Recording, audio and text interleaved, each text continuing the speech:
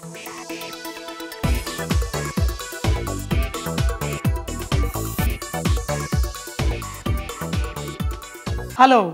Namaste, Salam Alaikum, Sat Sri Akal.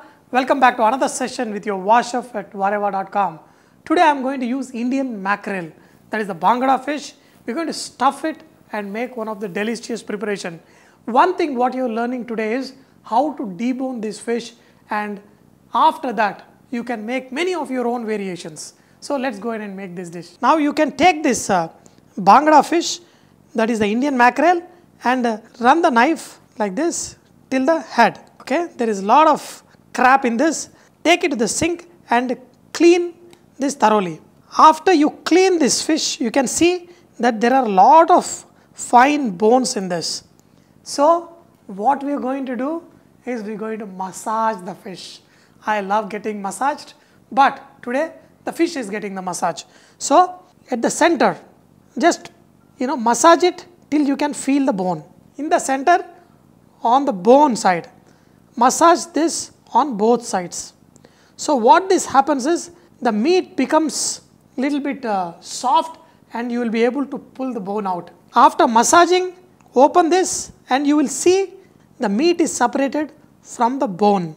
Then hold it near the head and break it, and then slowly remove this. Okay, now you can see how easily this is coming off, and take it as edge as possible and break the bone out. Now you can see that pretty much all, even the fine bones have come out. This is what the massage does. If you ever want a massage from me, please do call me. My number is, now you can see that this fish bone is all gone and this fish is ready to be stuffed, and it's going to be super yummy. Now for the stuffing, we're going to use the shallots. This is going to be some rice and shallots. So put the shallots in the ding chick. Do not use onions. The shallots have a very nice awesome rich flavors which goes very well with this preparation. It's good. And add little bit of ginger and crushed ginger also. See, I'm afraid to tell people to use ginger garlic paste, because if you use the store bought or even the ginger garlic paste what you made at home and kept it in the fridge for 1 week, it will stink inside a fish. So just crush it fresh and use it. Take this crushed shallots and ginger in the bowl. In this, add finely chopped garlic, our Indian spices, cumin powder, coriander powder, and chili flakes. And here is raw mango that is cut into small pieces. And add some boiled rice into this, and take your ding chick this thing and just crush it little bit. Let the mango and everything also get slightly crushed. At the same time, by crushing, the rice will become a nice binding for this all ingredients. Add salt, add some chopped coriander and squeeze in some lime juice. And then just put half an egg inside this. This will also help in holding the fish together. Mix this all very good, and we're going to use this as a stuffing inside the fish. Take this mixture and stuff inside the fish. Don't be afraid, fill in good. After that, just shape the fish so that it has got a nice shape.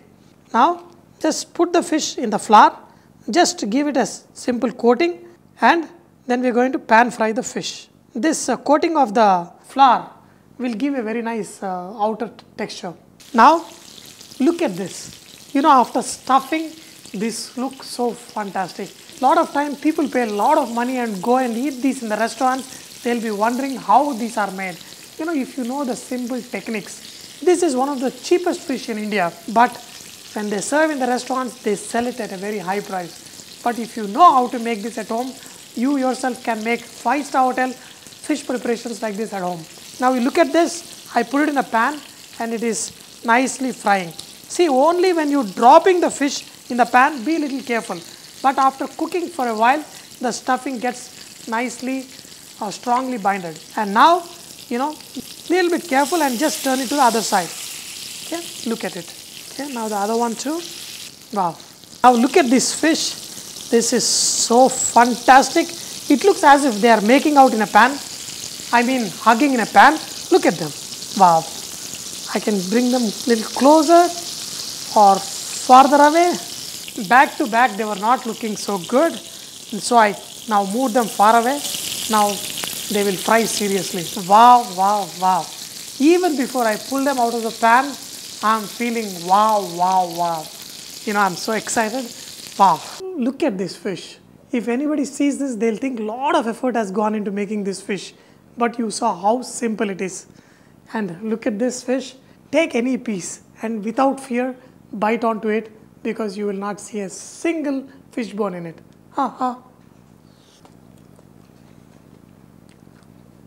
Nice sourness from the mango. But when I was frying, did you guys see? Some of the rice is also getting fried. This becomes nice and crispy with every bite. It gets nice and awesomely crunchy. Wow. And the fish, can you believe? Simple Indian mackerel, that is a Bangla fish, can be made so delicious. Dear friends, go and get this fish. Try the way I showed you, and you will know how fantastic this fish is. But do not forget, Vareva is all about inspiring others to cook. So please post your recipes and cooking tips at vareva.com so others can benefit from your great cooking. Thank you.